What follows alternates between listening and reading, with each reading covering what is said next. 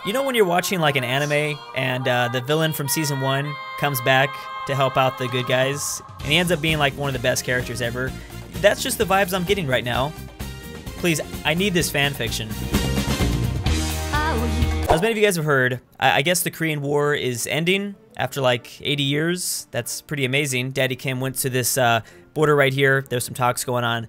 We'll see how that goes. But I just wanted to say, okay, I deserve some congratulations because my dumbass reaction channel might have made a difference. On February 4th, 2018, I uploaded a video called Best Korea Fails in Civ 6.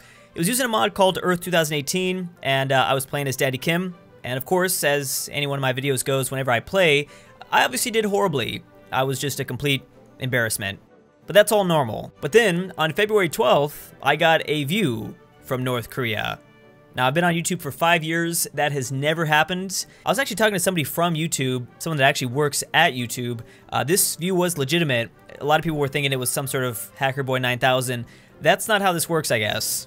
So, fast forward to today, boom, this happens. And it was after like 2 months of discussion. Okay, they were still trying to figure it out, still trying to think of everything they saw in my video. I'm thinking he gathered one of two things from this playthrough.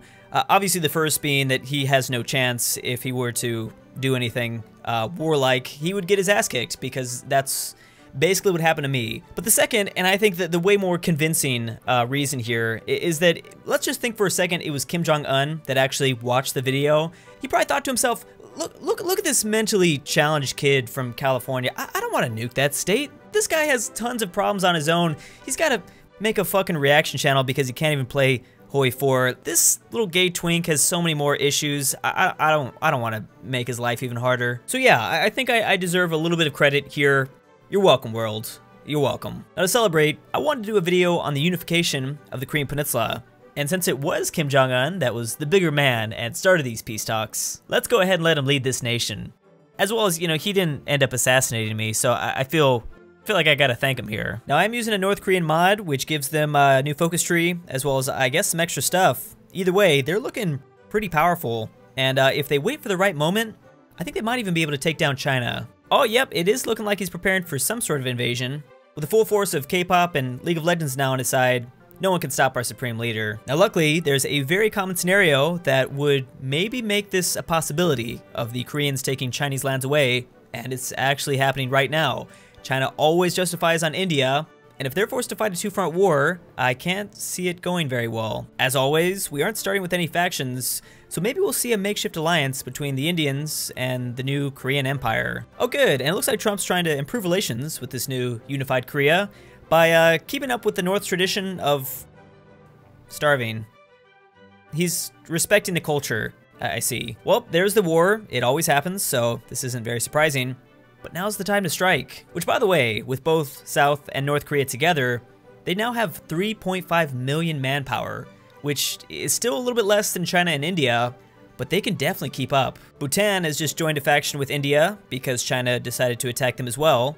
Good, good. Keep going to war with random places. And there's another team, the Asian Coalition of Peoples.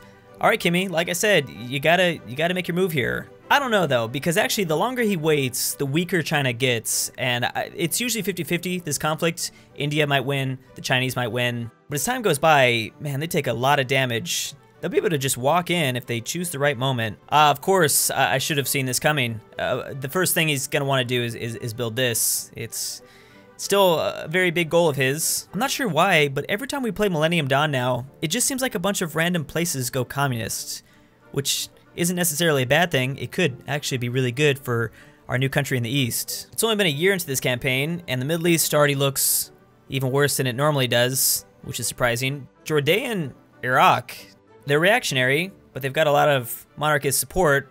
As well as I've noticed, we now have communist Palestine coming up. Not gonna make a comment about that. India's beginning to take a lot of territory over here, even though it's not that valuable. There's still a lot of time left, but come on guys, I need you to do something. Although they might just be trying to prepare their own Fat Man. It works in two ways here, Fat Man because of the bomb, as well as Fat Man because of... I probably just ruined the peace talks. This is gonna be really random, but I've been wanting to do a, what's that thing called? 23andMe DNA test. I don't know actually where my ancestry comes from, but I would just die if I get any sort of Swiss in the results. It'd be so perfect. I'm actually super surprised the African Union hasn't popped up. That seems like it happens all the time in this mod now. This is like the first time in a really long time that these countries aren't all under the same team. Well, Putin just messed up horribly. I don't see what happened. I think the EU is forming, aren't they? I'm pretty sure the EU is about to form. Yep, that's got to be it, because there are just tons of people joining this European coalition. I expect to see them in the next year or two. Perfect. Oh my god. Thank you so much for not letting me down. I know I was making fun of you for quite some time. This would have been a horrible video if you didn't do anything. And it looks like for now, he is in fact joining that Indian team. I don't expect that to last. I'm sure once this conflict is over, that'll probably split apart. Damn, and he waited for the perfect moment. I don't think we've seen the Korean AI do this well in anything. Yep, you guys are screwed. Again, like I said, this Indian-Chinese war is usually pretty 50-50, but obviously with Kim Jong-un involved, China has no chance. Real quick, back here in the West, you know, Putin might be okay for a while. There's not much territory for the Europeans to move through, so he might be all right. I wonder what Japan's thinking about all this. There's no way they get involved, but I would like to see them do something. Will India or Korea take more territory? Because it looks like there could be a Cold War between them after this is all over. Needless to say, the Chinese lost most of their divisions in Manchuria. I would say at least maybe close to a quarter of their entire military. I'm definitely expecting Korea to have at least one puppet in this peace deal. I don't know why the communist AI loves to keep puppets instead of taking territory, but we'll see. Oh god, and there it is. Yep, I think I was right. 6 states and 6 states. Maybe India took a puppet as well. Shit, this is gonna look like the Chinese Civil War all over again. Base game HOI4, here we come. Oh wow, it actually doesn't look that bad, surprisingly. It looks more like the second Civil War, or the continuation of the Civil War. I'm assuming Korea has most of, yep, they took at least eastern China, and then, yeah, a couple of these smaller guys. Yeah, after looking at this Indian territory and seeing what they puppeted from the peace deal, it's obvious Kimmy did a lot more in the war. I think he got a lot more war score. Oh man, please do it. Please do it. That would be so smart. If he attacks Russia right now while all of Europe is invading from the west, that'd be genius. Especially because Vladdy is nowhere even close to as strong as China was. Although, you know, China got gangbanged, so it was a little bit of a different situation. Either way, I mean, he might be involved in that same sexual encounter as well. The Empire of Vietnam, who just went fascist, is attacking Laos, as well as this is kind of a big deal because they share a border with China. We'll have to see what our supreme leader thinks about this. This is kind of scary though, because as I thought, these two are not friends anymore. There is no faction actually over on this side, which is kind of odd. Oh wow, and the Canadian Independent Kingdom. They've gone back towards a monarchy, but they said F the Queen, I guess, which is understandable. Yeah, this kind of sucks. There are definitely less commie conversions that happen in this video. Compared to the last one, well, we've got Socialist Peru. They're going communist, but that's not enough. Just because I'm sure the East could use some more friends, but there's not very many possibilities for that. Okay, well, we've got another conflict on our hands. I don't know if you waited long enough. I'm kind of worried. Russia's actually doing fine over here in the West. I'm sure he has a lot of problems underneath the surface, but it looks okay. We'll see how this goes. You know when you're watching like an anime and the villain from season 1 comes back to help out the good guys, and he ends up being like one of the best characters ever? That's just the vibes I'm getting right now.